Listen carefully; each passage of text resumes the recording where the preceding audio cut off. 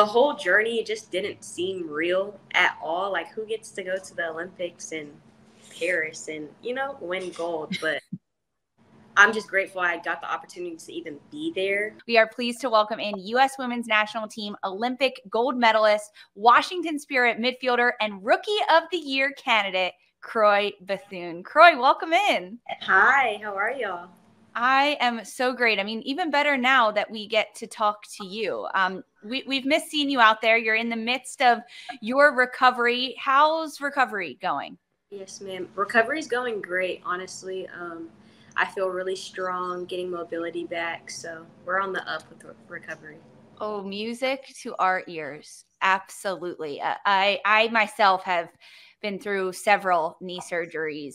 It's not great. It's hard, but there are always little positives that come out of these moments. And it's definitely not your first injury. You suffered a few ACL tears. This one, hopefully a little smoother than any of those. But what's one thing, a hobby, something to distract yourself outside of soccer that you've picked up over the last couple of weeks? I listen to a lot of music, but I also have a dog, and he's just been kind of keeping me a lot of company and giving me a lot of love. So we've been hanging out a lot. I love that. Is there like a favorite like enrichment kind of activity that you do with your dog? Yeah, I love taking him to the park and just letting him run around. He actually just got trained, so he's been great with listening. Yeah. How long have you had him? About 9 months. He's 9 months old. I like 9 weeks. So. Oh my gosh. Goodness, y'all are just building memories together. Like this is. I'm thinking like you've had him for a little while, but no, this is new. This is a new journey for both of you. Yeah. Well, how's he been adapting to life as a dog of a professional soccer player? Yeah, it's a lot of fun. It's like he's living his best life. I'm sure. What's his name? His name is Kush. Yeah, he's a little pitty. He's a big old baby. Cutie. You said he's now trained or getting better at listening and things. What's the coolest trick he knows? Probably, I don't know. He spins on command. Like I don't have to tell him, and he'll just follow his tail. It's really cute. Oh my goodness, my dog is so treat motivated that it's like he'll do like a bunch of commands at once, even as soon as he sees like the little treat. Yeah, no, shout out to the little pitties. Like mine's a little pitty mix. Got a funny body, but like weird little nugget legs. I love my I love my Chapo. I imagine Kush might have some similar energy. Yeah. Yeah. That's absolutely adorable. Croix, we know a little birdie told us that you're pretty artistic. You like to draw. Have you drawn your dog yet since you've got him? I haven't drawn him yet. I'm kind of like a doodler, or I'll draw like tattoos, that kind of thing. But I might draw his paw or his ears or something like that. Oh, that's adorable. What got you into like art, like the arts, or just being artistic, or just being creative? Do you have any role models, or how did that kind of come to happen? Yeah, I just feel like it's another way to express myself. When I'm bored or when I have a lot on my mind, I can kind of express it in art instead of verbally saying how I feel.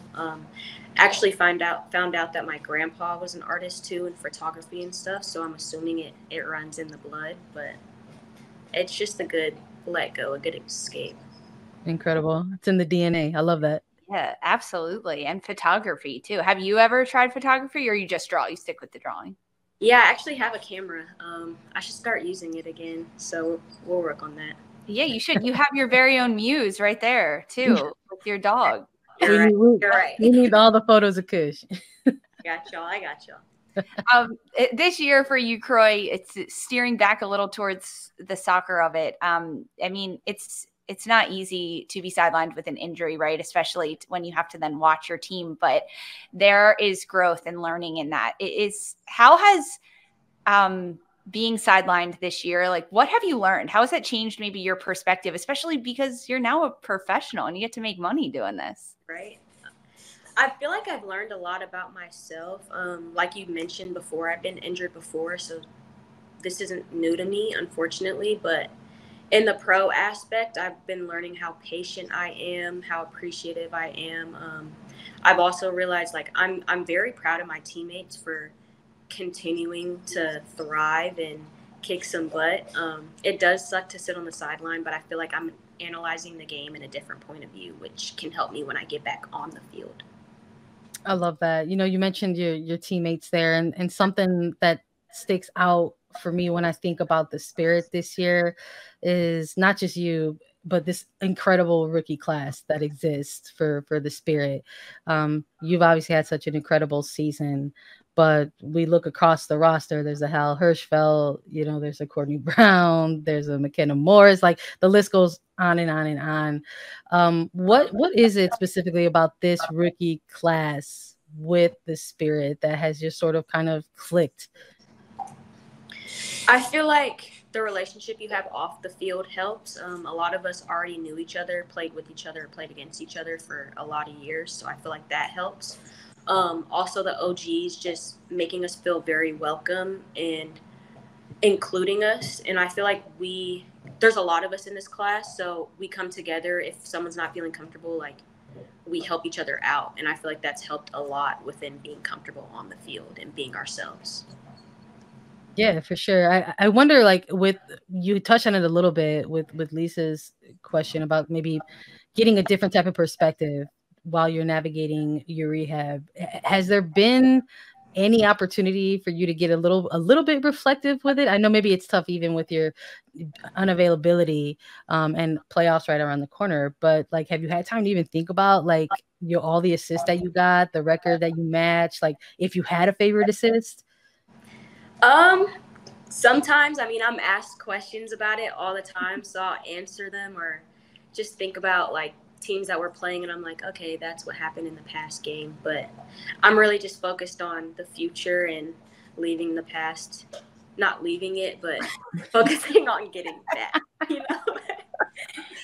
Great, you can't forget the past altogether. I mean, You're right. League leading 10 assists. I'm like, that's a pretty big pass to not remember. Just try to build those assists, get back. There you go.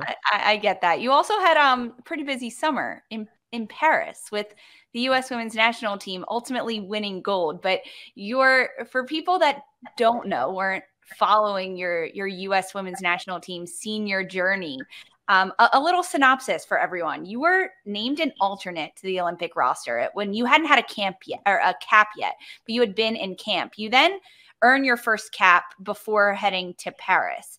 Then you get called up to the full roster, no longer an alternate at the Olympics. Then you make your Olympic debut and you win gold. I mean, whirlwind. Talk about a crazy series of events in a couple weeks. I mean, when you reflect on it, I'm going to make you reflect on it a little bit. What was going through your mind during all of that? Yeah. Well, when you put it like that, that's very unbelievable. But yeah, just staying ready so you don't have to get ready. Like, you never know what's going to happen. Everyone's here for a reason. And I got the opportunity to get my cap, get called in, and be on the team to win gold.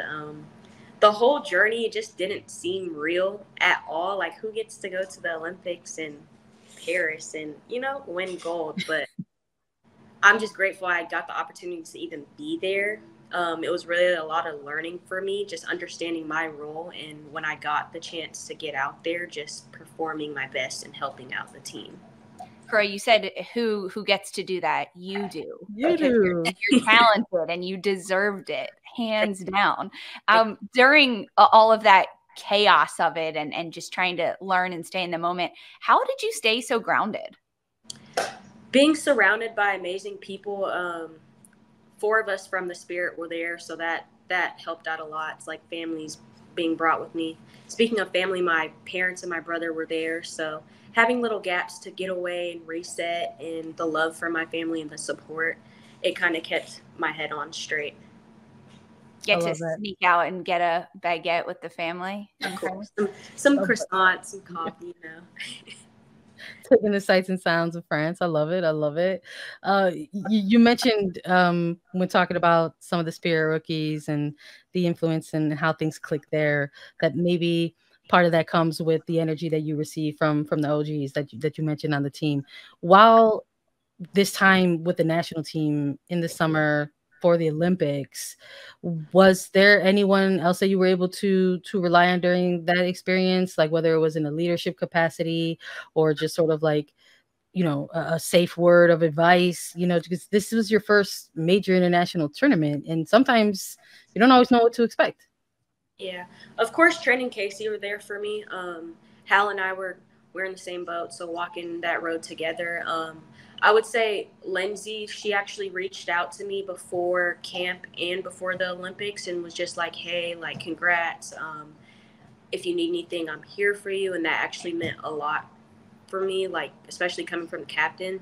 Also, Mal, just being in camp and being in the Olympics, she's someone who I've looked at for quite a while as a player, but getting to know her as a person too. She's very well-rounded, and I feel like she kind of took me under her wing as like a little sister. So them two really stood out to me, and it actually means a lot when people that have been there are looking at you like, yeah, you belong here, but like make sure you're comfortable.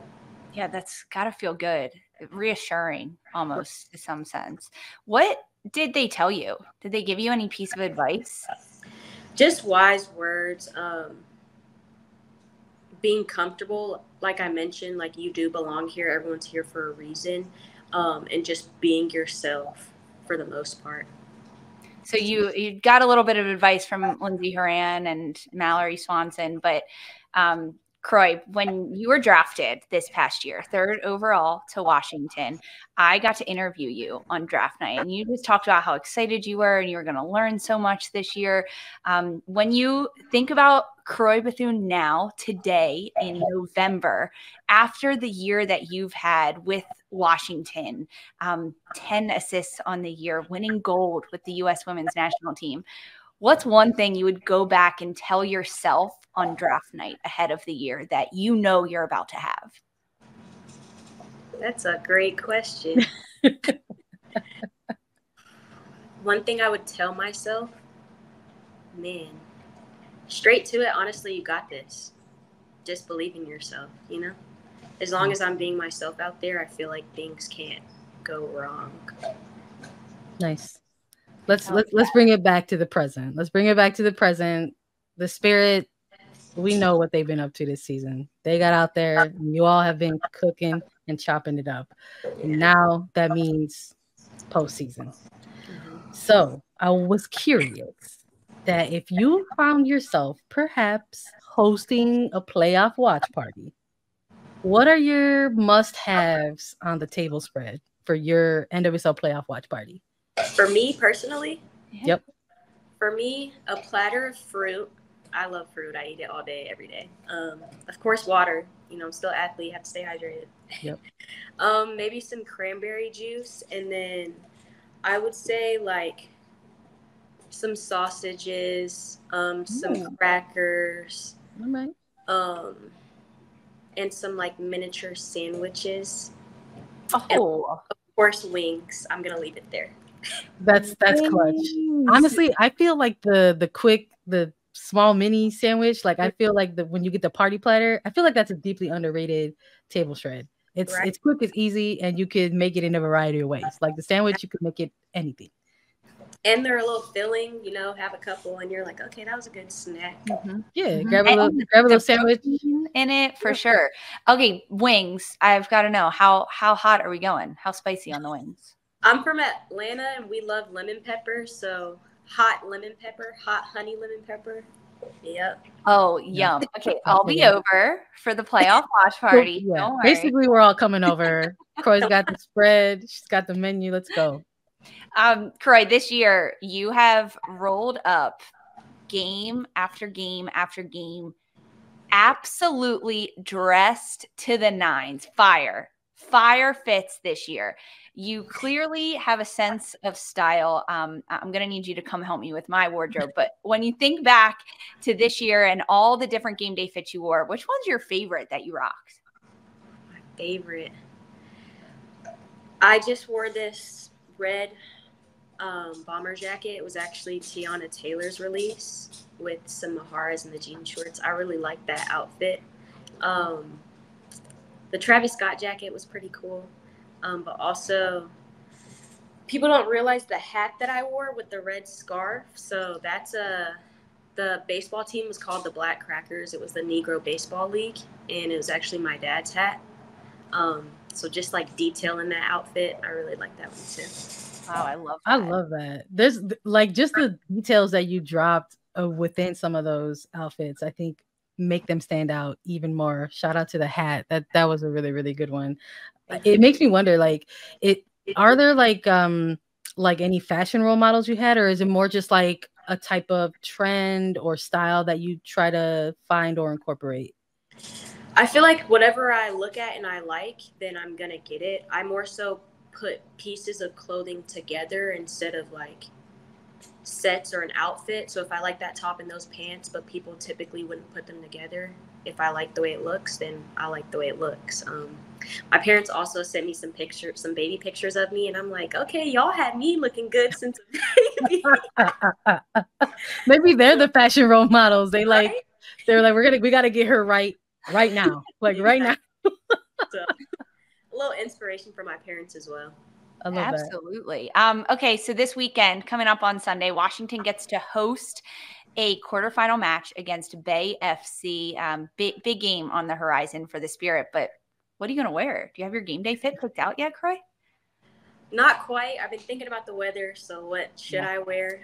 It's at 12:30, so it's probably going to be a little warm. But stay tuned. I think y'all will like that. If you want some ideas, I'll put it together in the outfit for sure. Oh, I like that. Okay, we're going to divert that one to our listeners, people that listen to Attacking Third. Let Croix know what she should rock this weekend at the home playoff game for Washington. That's exciting. We'll let you know what they say, Croix. Sure. Thank you, Croix, so much for doing this. This was a pleasure to chat with you, and good luck to your team this weekend. We're watching. Thank you. Thank y'all for having me. This was a lot of fun. Smile stayed on my face. I'm glad. Oh, good, Croix. I mean, us too. Clearly. Next time we'll do the interview with the dog. How about that? Yeah. I'm down. I'll bring Chapo and they can meet each other. I love it. Croix, thank you so much, guys. Thanks for listening to this. Follow Attacking Third wherever you get your podcast. Leave us a 5-star rating and review. This was the A3 One Shot, a special interview with Washington Rookie of the Year candidate Croix Bethune.